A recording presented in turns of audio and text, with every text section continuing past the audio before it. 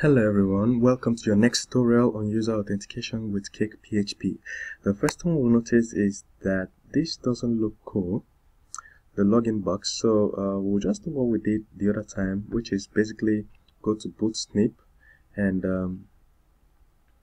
click on the search icon here and then enter something to search for here, and we're going to search for user login or login page.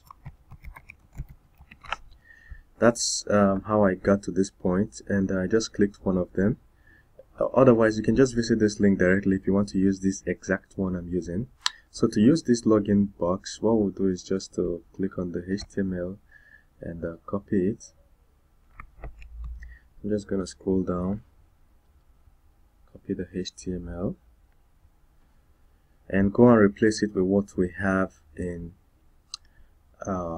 login page. I'm using Sublime Text for this particular one. You can always use this is Code Lobster PHP edition that I was using before.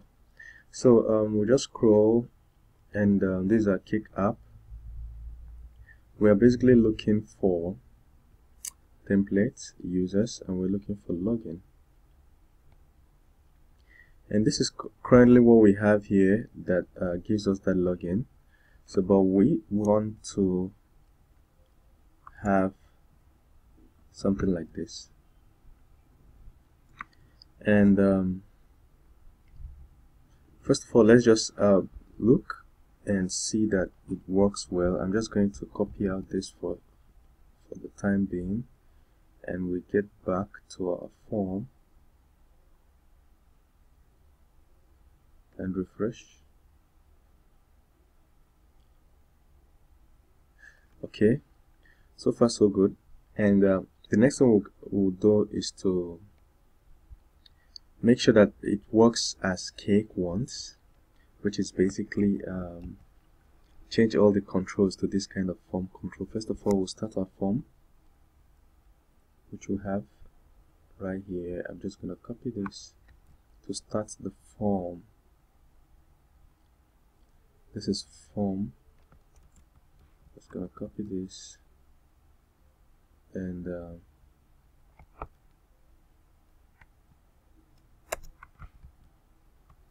for now I'm just going to copy the bottom here, including the submit button,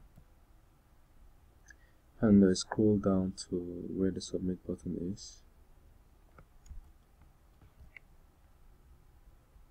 and the end of the form I'll use it to replace this. So if I scroll up and remove this, so let's just go and see if that works out for us, and refresh. Okay,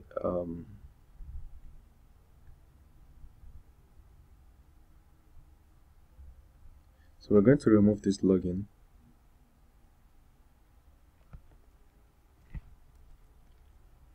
and make it button block, just like we did the other time. So right here, what we're going to have is refresh. So generally, it depends on your CSS skills. You can just do manipulate more and get a better view out of whatever you want. So this is a panel default. I'm just going to say panel primary, and the forms themselves, I'm just going to change them to form controls. So the email is a form control. I'm just going to say PHP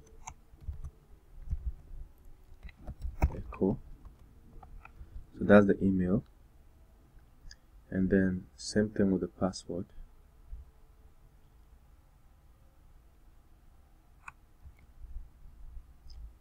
The password is a form control, so we're going to remove the email from here and then make it look neat. So what we have here is this, and for now we don't have a remember token I'll comment it out because we'll add it later on somewhere down this video. And there we are. And of course we wouldn't need this now, but I'll add it later on down the video.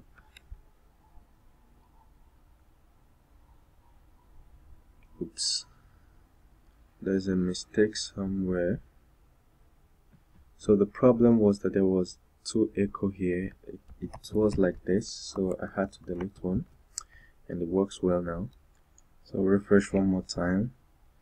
So far this is what we're able to achieve. In your own room you can be able to do something much better. So we're just going to remove this particular form, and then we'll leave this one to take its place. So if we go back and we scroll up, we can just let this guy go this way, and that's it, so that we can have this guy. So this looks okay for us. What we can do is to remove this guy here, and at the bottom we'll remove the container item and refresh. Oops, that's too high. If we bring it back,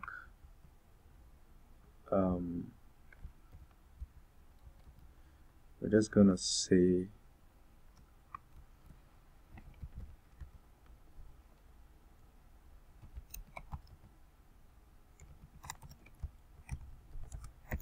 I'm just doing this so you get a natural feel of what it feels like just editing the CSS. If you're already conversant with most of these things, you wouldn't need them.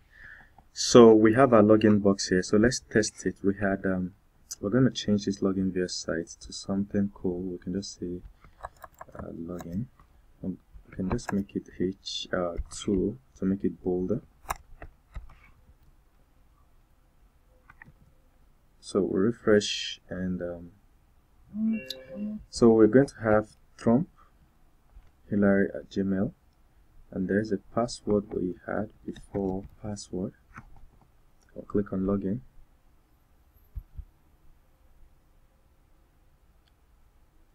If it logs us in, good, we did the right thing. And the next video we will style this one to make it look better. Alright, thank you very much, and see you in the next video.